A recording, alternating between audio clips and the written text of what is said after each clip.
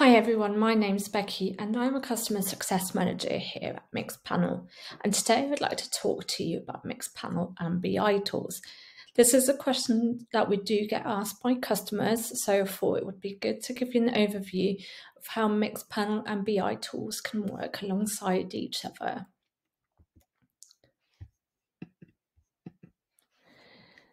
So when we talk about Mixpanel and BI tools, in the past there was very much a centralized approach to getting the data to different teams, and it would usually come in the form of getting ad hoc requests sent to an analyst, and then for the analyst to, with the help of an admin, to present that data into various different formats such as dashboards and emails to go out to various teams and individuals within the organization.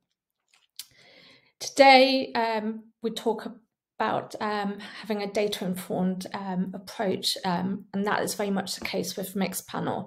The goal with using Mixpanel is that all various teams and individuals within an organization can have access and use Mixpanel to suit their needs.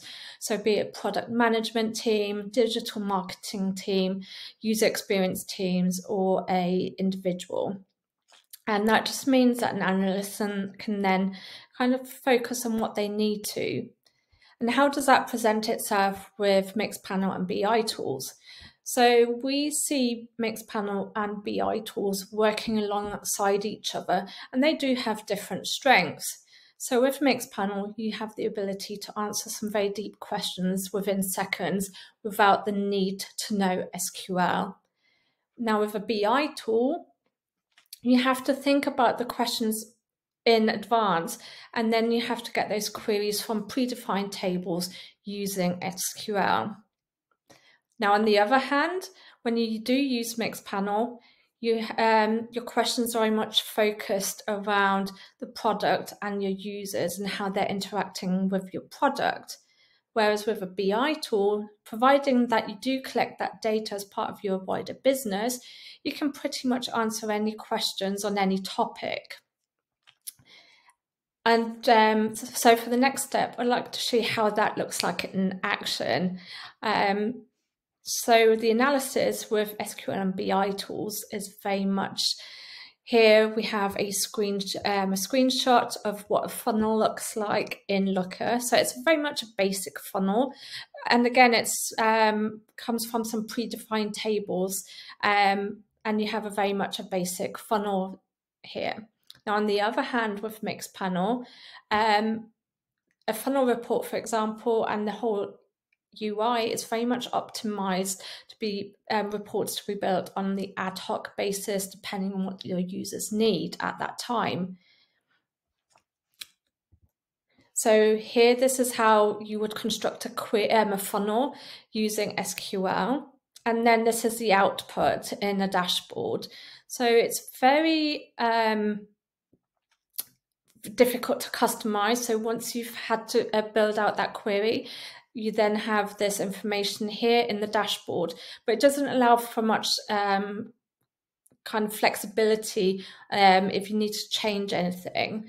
And this is really where the analysis with Mixpanel comes in. You have the ability within Mixpanel to very much construct a query, so you can add or edit the steps that you need to construct your funnel. And then you can also hover over the events that you need to select, so you get a better context of what it is that you want to use as part of your funnel query. And again, this is very much done in a matter of seconds. And this is the how it's visualized within Mixpanel.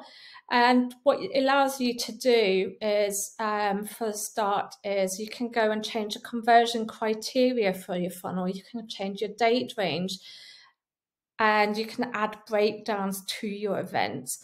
And you can also then segment your funnel as well. But also really important is that you're not just limited to using a funnel steps to present your funnel. We have different ways in which to visualize that data as well. So you might want to look at the time to convert or the frequency, and all that's possible on a very much an ad hoc basis within Mixpanel. So once you have used Mixpanel and you've done your quick analysis, you might then want to go and use a BI tool to then go dig a bit deeper and look at, the additional data that you have within a BI tool to do a much more in-depth analysis. But Mixpanel is a really good way to start and do your initial analysis, and then supplement that with a BI tool as well.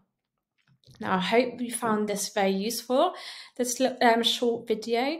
But if you do have any questions, do reach out on the Slack community, or reach out to your account team, and they'll be happy to help you. Thanks very much for listening. Take care. Bye.